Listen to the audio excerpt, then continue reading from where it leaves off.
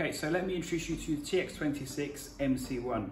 This little device gets a great response from engineers that attend our training, and the reason for that being is it will give you a wireless link from point A to B. What we have is a 9-volt connector. You simply connect your battery onto it, an antenna, a normally open and a common connection on there.